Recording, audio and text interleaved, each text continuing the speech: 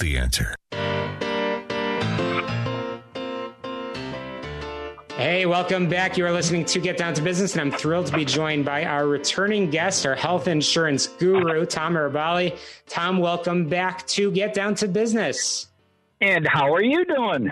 I'm fantastic. I'm great. Yes. I know you've been attending sessions and seminars that you use to bring more information to your customers, which is what it's all about. So, Tom, I want to dive right in. Every time I have you on the air, we are able to demystify yet a little bit more about health insurance coverage.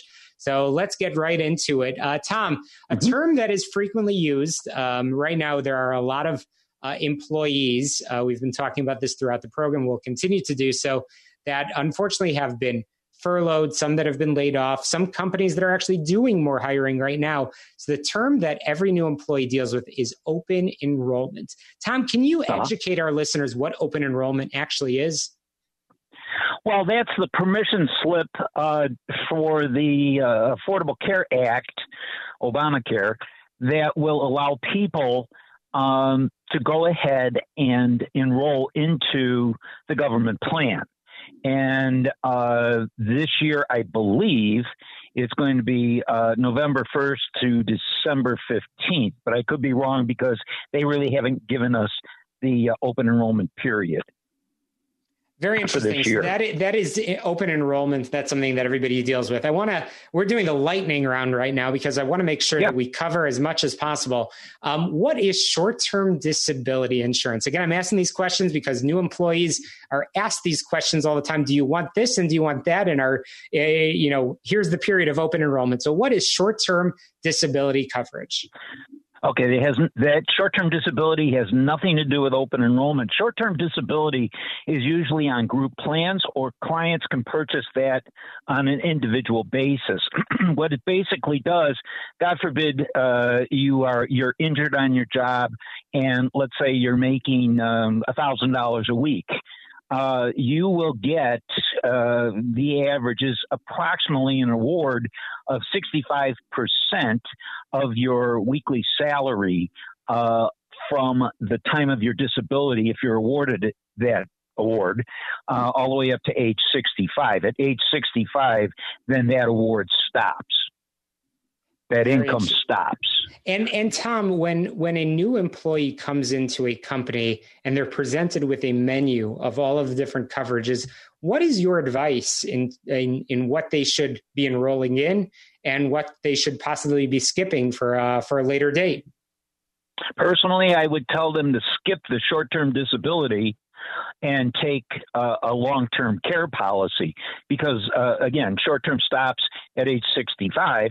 And long-term care lasts until the day you die. So if you're 100 years old when you die, which is not unheard of, then your long-term care / long-term disability will last until the day you die.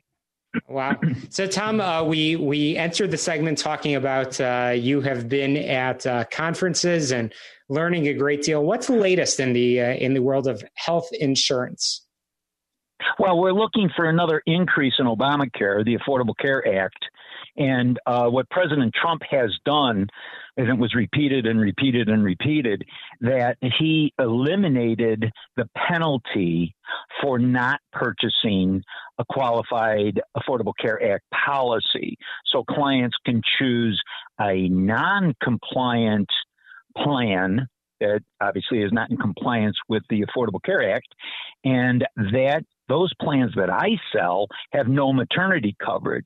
Those usually are $400 to $500 less per person per month. So if it's a husband and wife, the husband has to pay for maternity coverage and the wife has to pay for maternity coverage. So it's just something that is unisex.